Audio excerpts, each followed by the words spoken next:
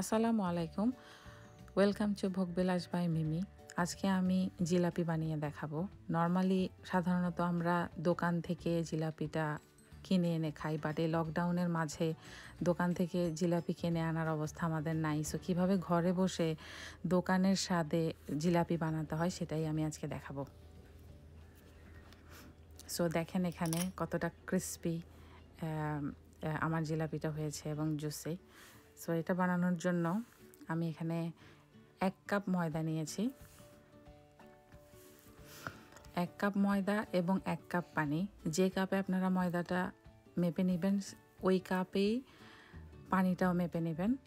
আর এখানে আমি কোনো রকমের east, baking powder, baking soda কিছুই ইউজ করব না। জাস্ট 1 কাপ পানি আমি এই ময়দাটার সাথে মিক্স করে খুবই ভালোভাবে এটাকে হুইস্ক করতে হবে, খুব ভালোভাবে এটাকে মিক্স করতে হবে। আপনারা দেখেন আমি আস্তে আস্তে করে এটাকে খুব ভালো করে একটা মসৃণ ব্যাটার তৈরি করব এটা দিয়ে।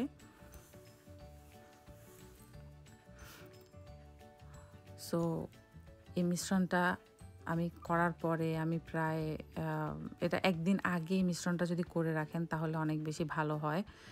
আমি এখানে 12 ঘন্টা টাইম নিয়েছি, যে 12 ঘন্টা পর্যন্ত আমি এখানে অপেক্ষা করছি মিশ্রণটা গুলিয়ে নেওয়ার পরে। আর এভাবে যদি আপনারা করেন তাহলে আপনারা একেবারে দোকানের মতো একদম ক্রিস্পি, একেবারে জুসি একটা জিলাপি আপনারা পাবেন। সো আপনি দেখেন ব্যাটারটা এই কনসিস্টেন্সির হবে, একটু থিক হবে, মনে রাখবেন এটা একদম পাতলা ব্যাটার হবে না, একটু থিক করবেন।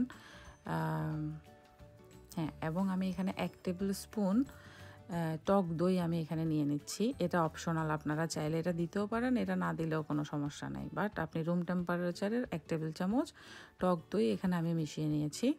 নিয়ে ভালো করে আমি এখানে মিক্স করে নিচ্ছি। ভালো করে মিক্স করতে হবে। আমি কনসিস্টেন্সিটা আবার দেখিয়ে দিচ্ছি। একটু থিক ব্যাটার, আর বাট একেবারে কোনো লাম্প নেই। আর এটাকে আমি এখন একটা ক্লিং ফিল্ম দিয়ে প্লাস্টিক দিয়ে কভার করে দিচ্ছি। আর এটাকে আমি এখন রেখে দিচ্ছি 12 ঘন্টা পর্যন্ত। এখন 12 ঘন্টা পরে আপনারা দেখতে পাচ্ছেন জিনিসটার মধ্যে একটা বুদবুদ ভাব এসে গেছে।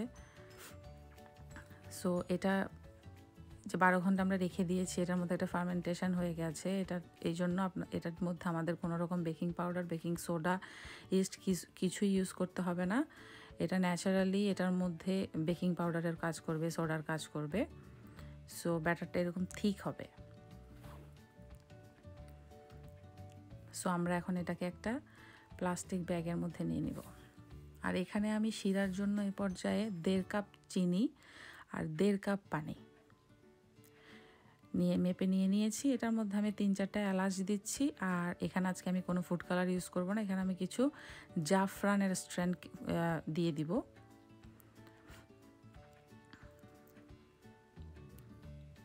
তারপরে আমরা এটাকে বলক আসতে দিব। এটা বলক হতে হতে এটার মধ্যে একটা সুন্দর একটা কালার চলে আসবে জাফরান থেকে। আর এটার মধ্যে একটু লেবুর রস আমরা দিয়ে দিব।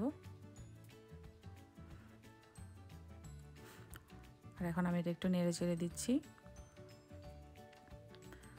আমরা একটু ওয়েট করব বলক আসা পর্যন্ত।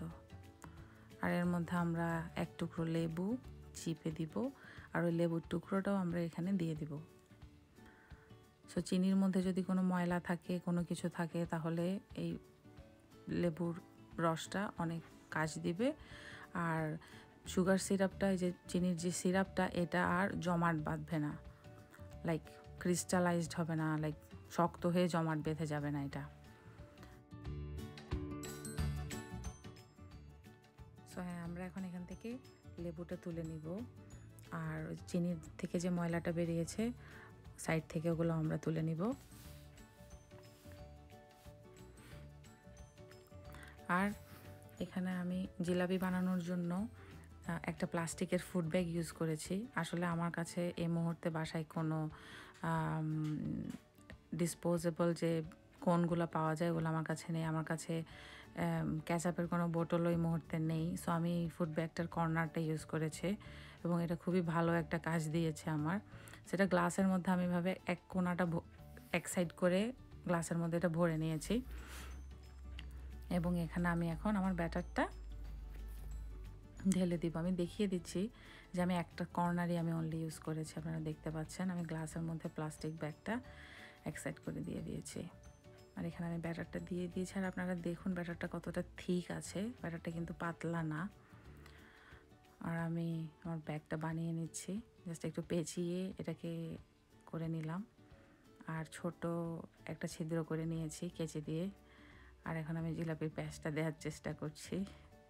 আমি এমন কোনো এক্সপার্ট না, বাট ট্রাই করেছি আমি আমার বেস্টটা দিতে। আপনারা দেখেন এভাবে করে দিলেই চলবে, যেহেতু আমরা সবসময় জিলাপি বানাই না, প্রথমে হয়তো বা একটু প্রবলেম হতে পারে, বাট এটা ফাইন। সো জিলাপিগুলোকে আমরা একটু মিডিয়াম আঁচে ভেজে নিব।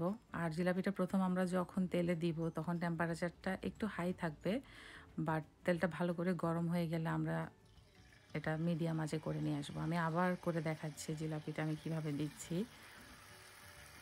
এটা আসলে অনেকটা ফানও বলতে পারেন। সুন্দর করে এভাবে করে একটু ফাঁকা ফাঁকা করে দিবেন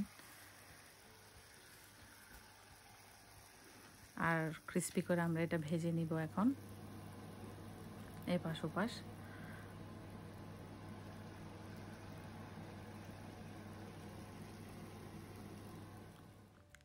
আর ভাজা হয়ে গেছে আমাদের জিলাপি। সো চিনি শিরাটা এখানে ঠিক হবে, বাট এক তারের মতো করে হবে না। সো আমি এখানে জিলাপিগুলোকে এখন চিনি সিরাপের মধ্যে দিয়ে দিচ্ছি।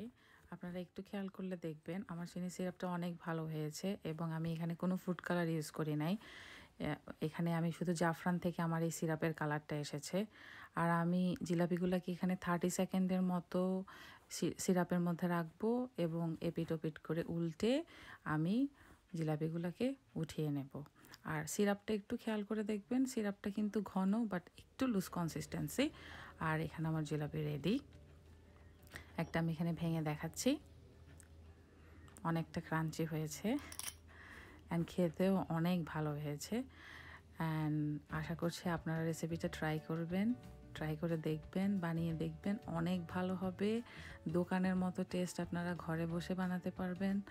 জিলাপি পুরা দোকানের মতো করে হবে।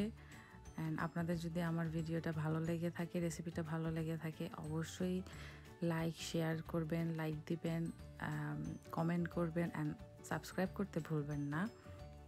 আজ এ পর্যন্তই, ধন্যবাদ, আল্লাহ হাফেজ।